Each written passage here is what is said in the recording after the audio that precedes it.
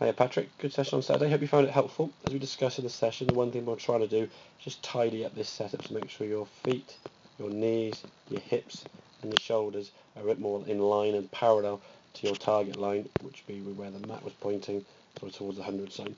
You can see on the left hand side, with that same sort of target line, you've got your feet aiming a little bit too far to the left. That left knee now is further back, the hips now even further, but the shoulders are actually pointing further right. So you've got a bit of sort of zigzag disconnect there. And because of this now, the shoulder position is causing this club to get very, very what we call steep and upright. And you can see your right arm now at the top of the backswing, very, very upright, right across your sort of neck position there now in a very, very high position. What we look to try and see is get a bit more across your shoulder plane.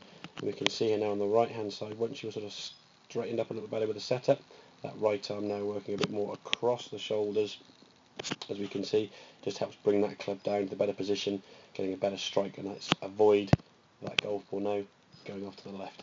One thing I would say now is this downswing, we're going to try just getting a little bit more body movement.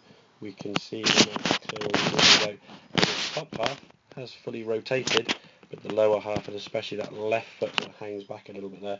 What we'd like to try and see is that left hip rotating, the left knee coming together with the right knee, and that left foot up on its toe. But for starters, it's a good progression. Getting a better position to start is going to help you make that swing a lot more efficient and more consistent. And over time with some practice, I'm sure you get that fuller movement with that follow through. So hope it all makes sense. Any questions, obviously give me a shout, and I'll see you guys soon.